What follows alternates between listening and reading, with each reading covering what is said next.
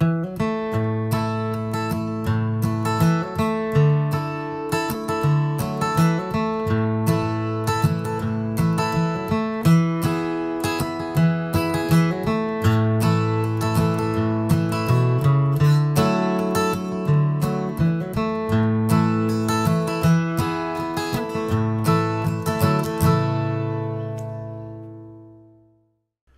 all, and welcome to another Stingray Tom's Florida video.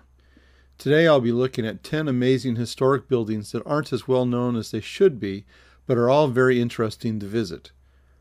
A few on this list are attractions in their own right, but they're all historically important and excellent examples of their styles. Maybe none of them would make the typical top 10 list of Florida buildings because they're hidden gems in out-of-the-way locations around the state. Enjoy! Florida Historic Building Number 1, the Marjorie Kinnan Rawlings Homestead. Located at Marjorie Kinnan Rawlings Historic State Park near the small community of Cross Creek, this early homestead was owned by the remarkable writer who told stories about Florida cracker life and had a life worthy of a novel herself. Her frame-built one-story homestead served as the backdrop for her novels and her memoirs. Rawlings, who was born in 1896, was a Pulitzer Prize-winning novelist and chronicler of Florida rural life. With books such as Cross Creek and The Yearling, she helped introduce Florida to a national audience. Purchasing the property in 1928, it was her home until 1941 when she purchased a beach house, though she never sold the farm. It was bequeathed to the University of Florida and today is part of the state park system.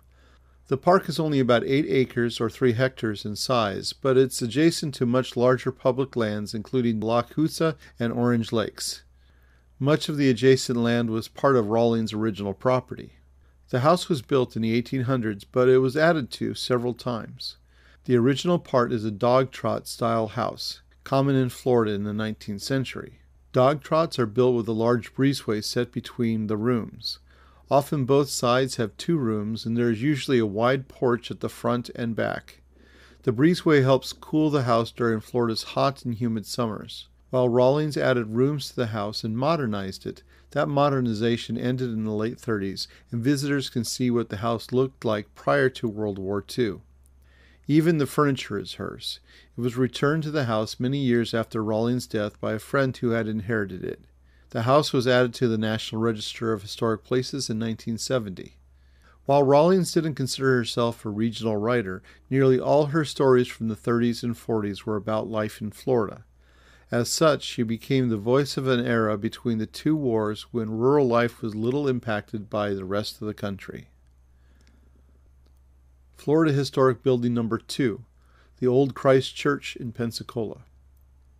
Located within the Seville Historic District in Pensacola, the Old Christ Church is a Gothic revival structure built by the Episcopal community starting in 1830.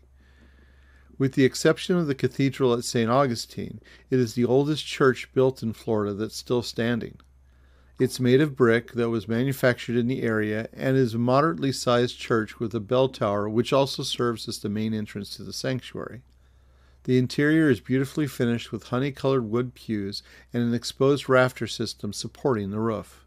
During the Civil War, it was used by federal forces as barracks in a hospital. The Episcopal congregation moved out of it in 1903, and it was eventually deeded to the city of Pensacola in 1936, which used it as a public library until 1957. It was added to the National Register of Historic Places in 1964, and the Pensacola Historical Museum was established in the church in 1960. It's currently one of the many buildings that comprise the historic Pensacola Village, which is managed by the University of West Florida Historic Trust. It's shown as part of their regular tours. While it no longer operates as a church, it's available for weddings and other functions. Florida Historic Building Number 3, the Clewiston Inn. Built by the U.S. Sugar Company in 1926, the Clewiston Inn was designed to be a centerpiece of the new town.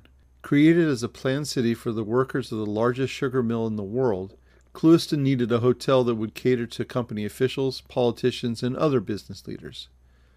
Designed in the classical revival style by architects Clark and Wortman, It features 2 stories, a tall front portico, and arched windows on the ground floor.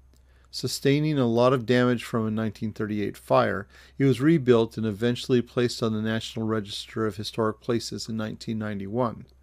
Clewiston has been the center of Florida's sugar industry for about 100 years, and indeed, the Clewiston Inn has filled the role of the centerpiece of the town and continues to be a significant building in the center of the city, looking across the town's green towards U.S. Sugar's corporate offices. It's still the place to stay in the South Lake Okeechobee region.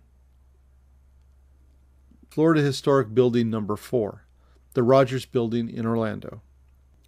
Known early on as the English Club, the Rogers Building is an eclectic 2-story structure located in downtown Orlando. Built by the English immigrant Gordon Rogers in 1886, it's considered the oldest building in Orlando, a city that actually has quite a few excellent examples of architectural styles from the 1880s through the Depression era. The English Club, which was located on the 2nd floor, was organized for the many English immigrants that were arriving in the 1880s and 1890s, and who helped to develop the young community and make it the center of citrus production in the state. The Rogers Building is of the Queen Anne Revival style, a type of American Victorian design that typically includes an asymmetrical facade, towers, and highly decorative exterior wall treatments. In the case of the Rogers Building, it's covered in pressed zinc metal tiles that were imported from England.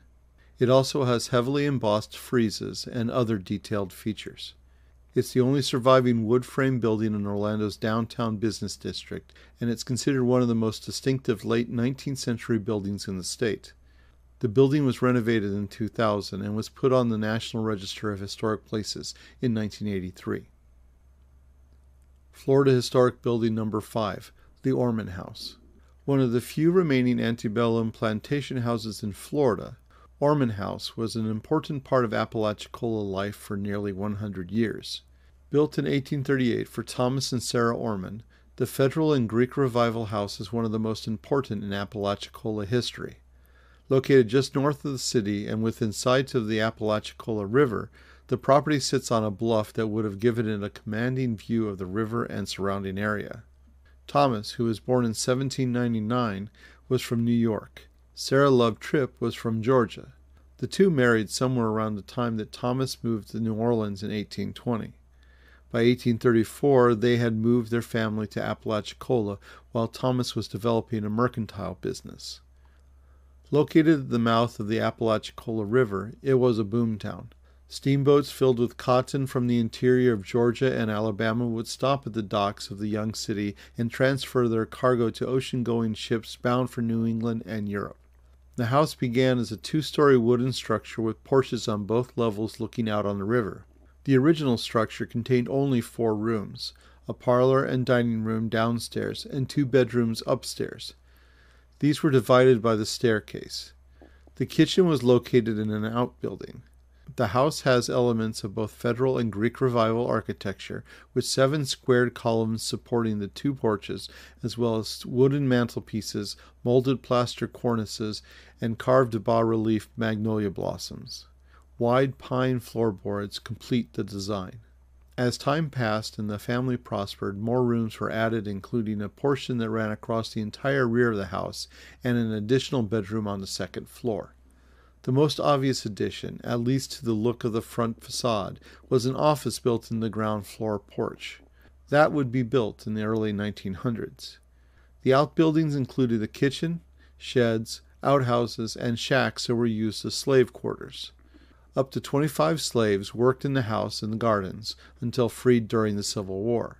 Unlike the cotton plantations upriver, the Ormans' slaveholdings were modest, though they enabled the family to live in prosperity and luxury. One of the buildings used as slave quarters still stands on the property. Thomas and Sarah's granddaughter, Sadie Orman, married John Fenimore Cooper Griggs, a circuit court judge and customs agent. They took possession of Orman House in 1896. Sadie became the 3rd generation Orman to call the place her home, and it was then that the office on the porch was built. In 1994, it was sold out of the Orman family and operated as a bed and breakfast. The state purchased it in 2001 and made it into a state park. It's part of the Apalachicola Historic District, even though it's not on the National Register of Historic Places itself. Florida Historic Building Number 6, the Live Oak Union Depot. The Live Oak Union Passenger Depot was built in 1909. It served 4 rail lines: the Atlantic Coast Line Railroad, the Seaboard Air Line Railroad, the Florida Railway Company, and the Live Oak, Perry, and Gulf Railroad Company.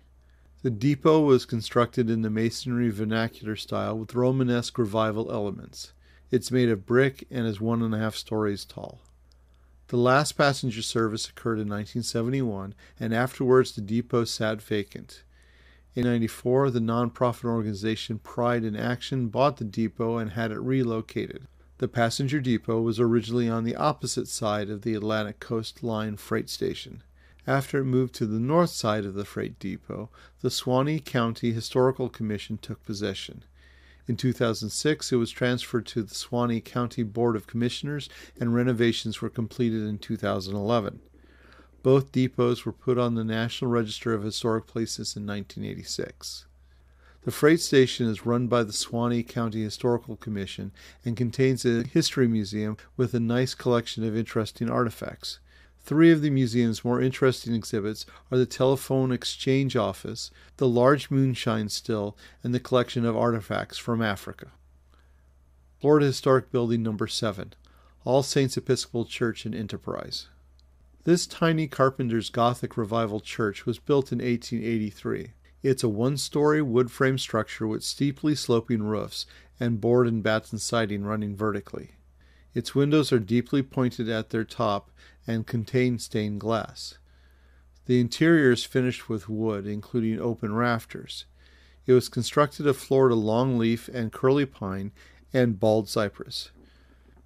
It stands today little changed from its original form, as it had only 2 additions: a small sacristy built on the rear in the 1950s and a front porch and ramp that was added in 1971. It was put on the National Register of Historic Places in 1974. This attractive church comes from the time when Enterprise was an active port on the St. Johns River and the seat of Volusia County. It was the second time Enterprise was a county seat. In 1843, Enterprise became the seat of Mosquito County. Mosquito was more appropriately renamed Orange County in 1845. A new Episcopalian congregation was formed in 1881, which would meet in Jacob Brock's parlor until the church building was completed. Beginning in 1851, the development of the town of Enterprise was in large part the creation of Brock, who built a hotel for wealthy northern hunters and anglers. That same year, Enterprise became the seat of the newly formed Volusia County. Brock's hotel patrons would take a steamboat out of Jacksonville down to St. John's to Lake Monroe. It was a more than 200-mile or 322-kilometer trip that took nearly 2 full days, though for part of the trip it was only safe to navigate the narrow, shallow, and curving upper St. Johns River during the day. Enterprise and Sanford, its sister city on the other side of the lake, were the end of the line for the steamboats. That's why even today there are no towns further up to St. John's. Florida Historic Building Number 8, the old Sopchoppy High School Gymnasium. The Sopchoppy High School Gymnasium is one of the more unusual buildings on this list, and as it was built in 1939, it's the youngest. Constructed of local limestone, it's considered to be in the masonry vernacular style with Spanish mission elements, and was designed by the architect James Stripling. It's a 1-story building that was primarily constructed by labor from the Great Depression-era government agency, the WPA, the Works Progress Administration. The building has an interesting exterior of irregularly shaped limestone that was finished with a flattened surface, creating a unique look in Florida architecture. There are 2 entryways at the corners of the front facade with curved arched doorways and windows. Both the front and rear facades have high walls that hide the standard peaked roof that covers the main central part of the building. The windows on the gym sides are rectangular, and there are 2 fireplaces on the building sides, one on the right front and one on the left rear. The chimneys are finished with the same limestone exterior treatment. The gym was one of the last buildings constructed for the school. The oldest buildings date as early as 1924, although large parts of the main school building, including several classrooms and the auditorium, were also built by the WPA in the late 1930s, using local labor and craftsmen. The gym is noted for its 18 to 20 inch or 45 to 50 centimeter thick limestone walls. The gym was put on the National Register of Historic Places in 1990 and was renovated in 1998. Florida Historic Building Number 9, the House of Refuge on Hutchinson Island. Easily the most intriguing name on the list, the House of Refuge at Gilbert's Bar has an even more intriguing story. This is the only remaining rescue station operated by the U.S. Life Saving Service, a precursor of the U.S. Coast Guard. Built in 1876, the House of Refuge is Martin County's oldest building. Located on Hutchinson Island just north of the Stuart Inlet, it was built at one of the narrowest parts of any of Florida's barrier islands. At high tide, the island is less than 200 feet or 61 meters wide. The House of Refuge is a unique survivor of a bygone age. It was one of 10 stations operating along the coast of Florida to shelter shipwrecked sailors. 5 houses were constructed on the East Coast in 1876, with 5 more added by 1886. Like the other 9, this house was built of Florida pine with clapboard siding and was surrounded by a covered veranda. The lower floor was divided into 4 rooms with the kitchen at the north end. There was also a dining room, living room, and at the south end, a bedroom. The house was staffed by a keeper and his family. The attic was designed as a dormitory for shipwrecked sailors. It was equipped with 20 cots, dried and salted provisions to feed 20 men for 10 days, chests of medicines, and books. A brick cistern collected rain from the roof of the house to supply drinking water. A second building held 2 lifeboats, though the house wasn't designed for rescuing shipwrecked sailors. Its mission was to keep sailors safe and healthy until transportation off the island could be arranged. From 1915 to 1940, the house was a Coast Guard station, and during World War II, it was used by the U.S. Navy for beach patrol and submarine lookout. Only 10 years after the war, the Historical Society of Martin County took it over. It was listed on the National Register of Historic Places in 1974. It currently operates as a historical museum that tells its story as well as the history of the life-saving service. It also has displays about the Stuart area. The adjacent lookout tower is the youngest structure on the property. It was built during World War II. The House of Refuge is an interesting museum to visit. Its history is unique and dramatic. The property rests on the Atlantic shore. It's an area informally known to locals as the Rocks for the ancient Anastasia Rock Formation, one of only a few places in the state with a rocky coastline. Florida Historic Building Number 10, the Asa May House.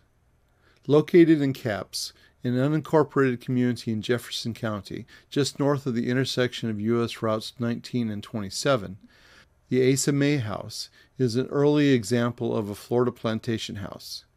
Built around 1836 and designed in the Greek Revival style, it's an excellent representation of the smaller cotton plantation homes that once dotted North Florida. It's a raised 1.5-story wood frame structure with a gable roof and porch that runs the full width of the front facade. That porch is supported by 6 columns, and there are 3 dormers above to provide light and air to the bedrooms. The house also has a large brick fireplace on each side. At a later point, an extension to the house was built perpendicular to the rear facade. It originally had its kitchen in an outbuilding, and there's evidence that its structural members of Florida pine and bald cypress were logged and milled on the site. The house was built for Burwell McBride, a transplant from South Carolina. Asa May was given the house after his marriage to McBride's granddaughter, Margaret. Asa May owned the 3,500-acre Rosewood cotton plantation, and this house was the centerpiece. It's currently in private hands, and the adjacent property is a pine forest. It was put on the National Register of Historic Places in 1972.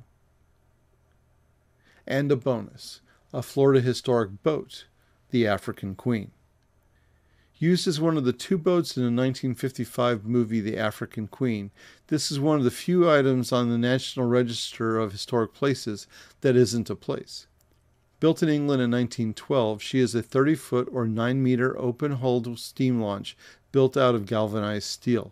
She was built by the Lytham Shipbuilding and Engineering Company in Lytham, St. Anne's, Lancashire. Originally named the Livingston, she was built for the British East Africa Railway. She operated on the Ruki River, a tributary of the Congo River in what was the northern part of the Belgian Congo, known today as the Democratic Republic of Congo. Her job was to transport hunters, missionaries, mercenaries, and general cargo into the interior of the continent.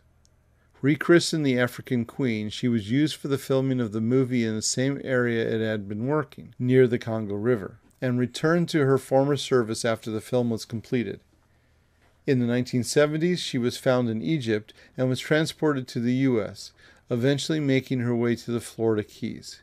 She's currently owned by a trust and was refurbished in 2012 for her 100th birthday.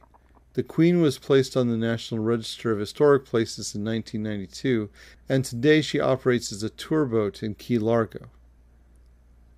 Well, that's about it for this video. I hope you enjoyed it. If you did, please like and subscribe to the channel and share this video with your friends. I'd appreciate it. Stingray Toms, Florida, traveling through time around the Sunshine State.